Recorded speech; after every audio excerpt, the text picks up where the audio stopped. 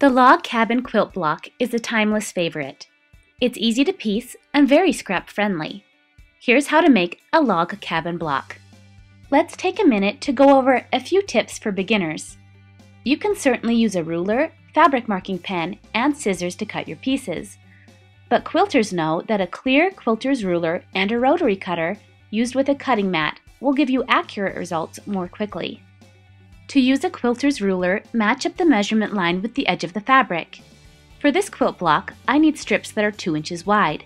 So count over 2 inches, then line that mark up with the edge of your fabric. Stabilize the ruler with one hand and place the rotary cutter blade right next to the ruler's edge. Don't forget to place a cutting mat beneath your fabric. Press firmly and push the rotary cutter away from yourself to cut the fabric. Here's another tip. I like to label clear plastic bags with the measurement of the pieces it contains. Make one bag for each size, then hang them on the wall with push pins in the order they will be used. One last suggestion. If possible, set up an ironing board at chair height right next to your sewing table. You'll be pressing after every seam, so you'll save a lot of time if you can just swivel in your chair to use the iron.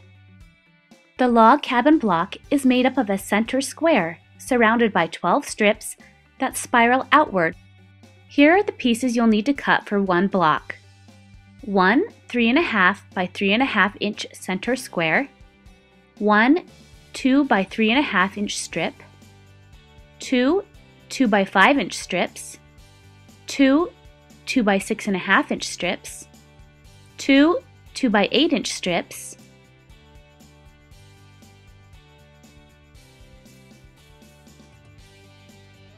two 2 by 9.5 inch strips, two 2 by 10.5 inch strips, and one 2 by 12 inch strip.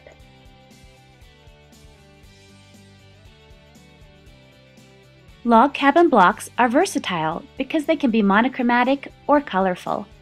I've chosen to just use scraps I have left over from other sewing projects, so my finished quilt will be very bright. Here's how the block will be laid out.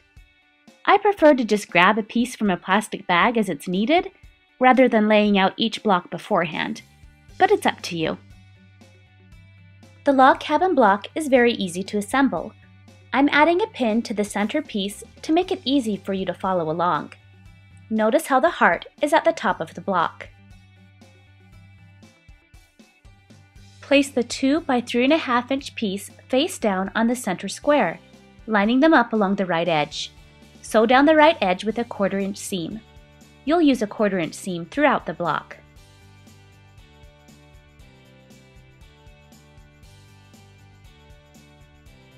Stop and press each seam after you sew it. For the log cabin block, I like to press on the right side of the fabric, pushing outward from the center. To add the next piece, just turn your block counterclockwise a 1/4 of a turn. You'll be sewing a 2 by 5 inch piece to the next edge. If you're keeping an eye on the heart pin, you'll note that this places the 5 inch strip along the bottom of the square block. Again, sew along the right edge with a 1/4 inch seam and press. I won't show footage of me pressing each piece because I'd have to keep moving my camera, but trust me, I'm pressing. Rotate the block once counterclockwise. Now the heart pin is upside down, so that means I'm sewing along the left side of the center square. Sew the second 5 inch strip to the block as you did the other pieces, then press.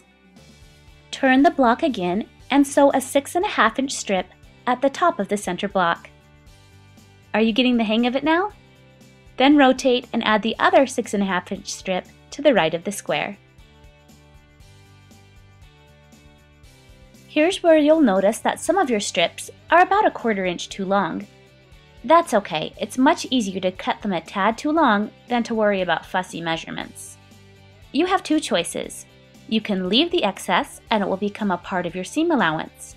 If you do that, be sure that you're lining up the next piece with the long straight edge of the block and not the excess flap of fabric. Here's what it looks like from the back with the excess fabric. Or you can grab your fabric scissors and quickly snip off the extra fabric before you sew.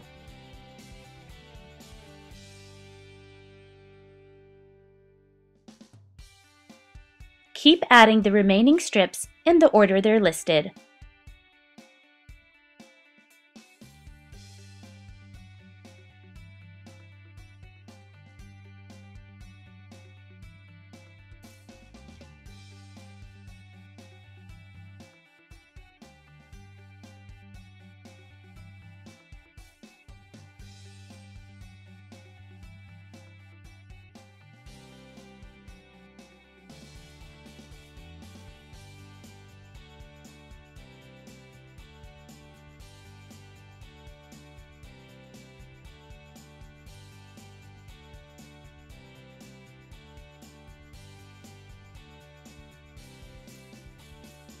Here's a peek at the back.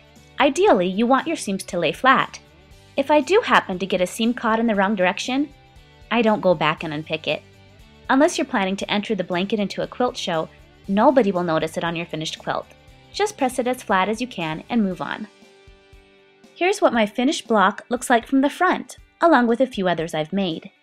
I'll be using 54 of these blocks to create a twin-size quilt with overhang and no sash. If you'd like a video to see how I'll be assembling and completing the quilt, leave a request in the comments. For more great DIY videos, check out my Style Haul Partnership Network. For written instructions, please visit my website madebymarzipan.com and search for Log Cabin.